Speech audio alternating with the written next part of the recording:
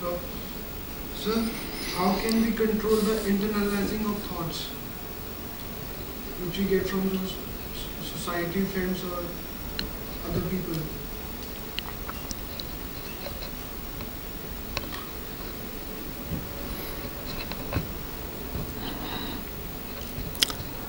When you get them, are they external or are they already internalized? So some of them are, some of them are, most of them are external only. A thing is external or internal depending on whether it is external to you or internal to you, right? Do you have thoughts floating about in thin air? Or is the thought already there in the mind? When you say there is a thought, where is the thought? In my mind. So has it not already been internalized? Yes, sir. The moment somebody is able to provoke you into thinking, he has already taken a slice of you. He has already occupied a part of you. Your well-wishers will not provoke you into thinking.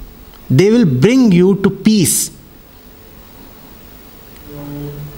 So if you are thinking hard, and thinking hard is confusion and disturbance and frustration. If you are thinking hard and you come across a well-wisher, his presence will be able to calm you down. Your thoughts will subside. When do thoughts subside? When you know that there is nothing to think about. Thought arises as a defense against an attack. If there is a problem, only then you need to think of the solution. If there is no problem, there is no need to think. And remember, there is nothing that is de facto a problem. You call something a problem only when you do not understand it.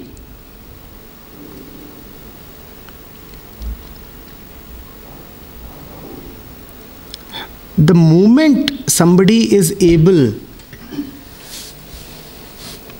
to disturb your composure, he has already become your master. Now there is no point talking of internalizing or external thoughts. He has already entered you. He is already sitting in your head. And that's too bad, right? You go to watch a movie and somebody comes and sits on your lap. How do you feel? Too bad. Somebody steps on your feet. How do you feel? Ooh. Mind your step. And here we have crowds sitting in our head. That's why our heads are so heavy.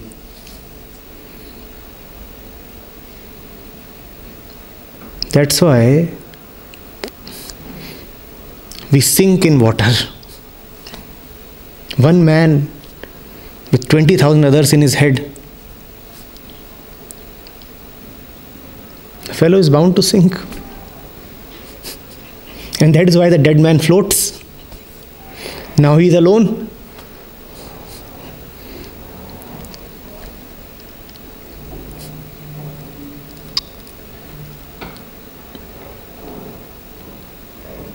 Don't let them disturb you.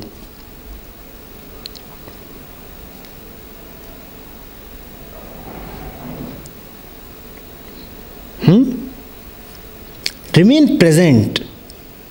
That is one thing. Remain present to whatever is happening around you.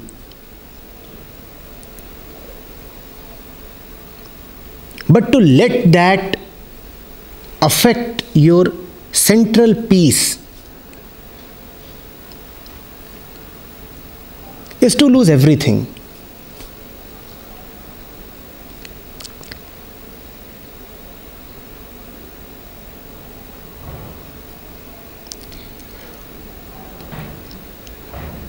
And also let me say,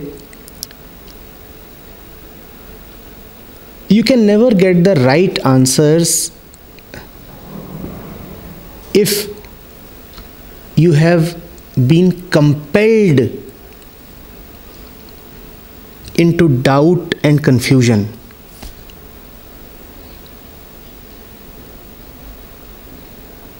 Because to doubt is to already move away from the right state, the state of settlement, the state of peace. You're walking and people say, "What kind of dress are you wearing?" And you start thinking about your dress. You've already lost the game.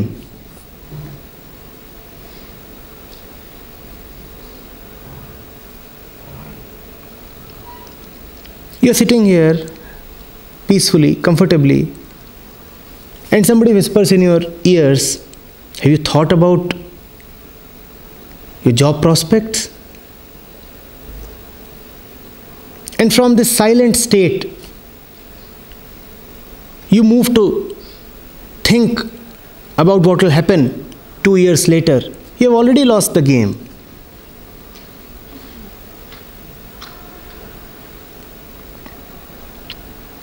You must have an inner sureness.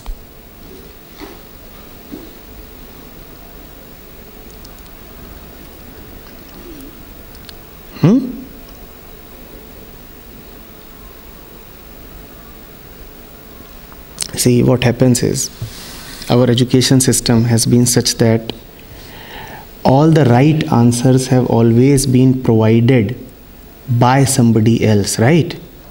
You take a mathematics book, and I remember the books that we used to have in class 5th, 6th, 7th, 10th. There would be questions, and if you want to check whether you have done the sum rightly, the answers would be there at the back, right? So you solve the problem, and then what do? You flip the pages, you go to the back, and you match your answer. Now, there is nothing within that can certify that the answer is right. You have been told that your answer is right only if it matches with the answer provided by somebody else. Are you getting it? And that is all right. In things that involve external knowledge and skill, it is all right to benchmark your stuff with somebody else's, but not in the essential matters of life.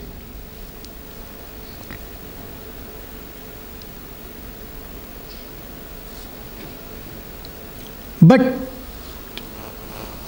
everything that has been given by others has become essential. For example, today if somebody asks you, what is it that you stand on? What is it that makes the ground beneath your feet? You will say, my family background. You will say the marks that I got in class 10th. You will say the degree that I am going to now obtain. And all of these depend on your answers being verified and certified by somebody else, right? With the result that we have lost all internal sureness. Whatever answers we come up with at any instance in life, we want to cross-check it. There is no internal certainty. We want to ask somebody, am I right? Just like flipping the pages of that maths book. You may have solved it correctly, but nothing is done if your answer does not match accurately. You're getting it? And that becomes a deep habit.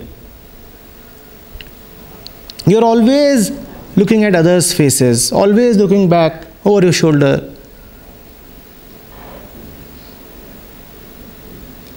Your eyes are always waiting for approval. Am I right? Can you please come and stamp your authority?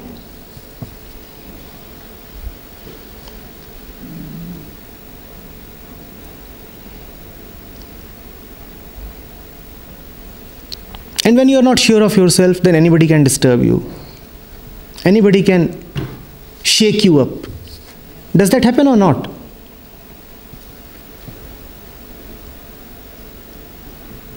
Sureness is missing.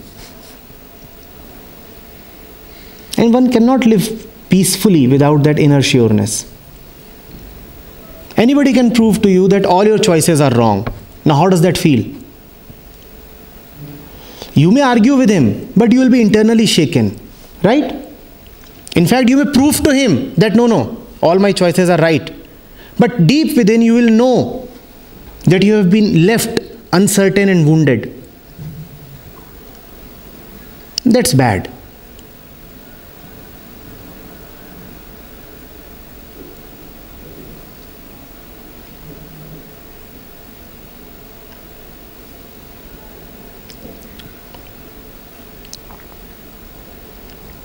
Let the presence of others not be too much upon you. Are you getting it? What's your name? Amitanshu.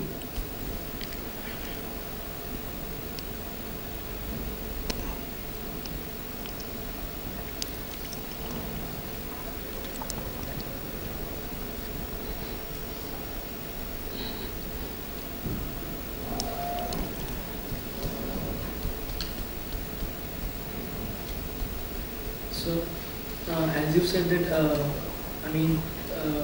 we do not expect something from others when we give something to them, right? But is it wrong to expect something like I've loved him so much, like suppose in a trade, if I lend him 100 rupees, is it wrong to expect at least 10 rupees from him? 9 is all right. And under some circumstances, one can go till 12. Where will you draw the line, Vita? And how will you draw the line? Why not 112? All integers.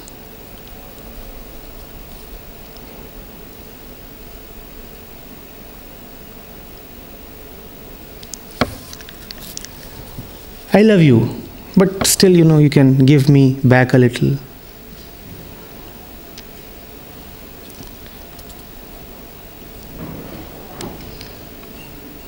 Like in desperate situations, you're helpless and that person is the only person you have. And then that situation you expect him to deliver something, at least some help, a little help. Maybe the whole world is not helping you, but at least apart from him, at least he can help you. What kind of help? In what kind of situation? Anything, sir, be it if you're alone, at least to try cheer him up. That person tries to cheer me up. So that's upon that person, right? Yeah, sure. You are not wanting help. Yes, I am wanting help. But your wanting does not reach him. It cannot really affect him. It's upon him. He may come over and do whatever he wants to.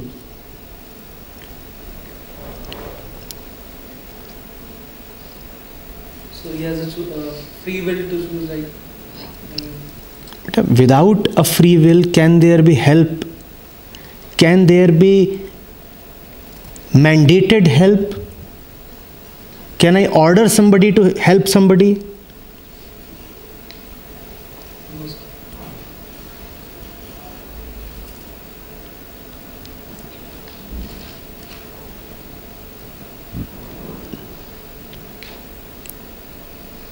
If your relationship is really solid, you won't need to expect.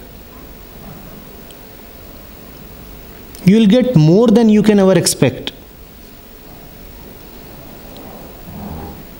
A friend is not a helpline, a loneliness helpline.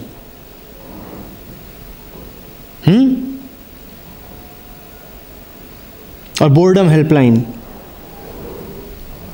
a gossip helpline.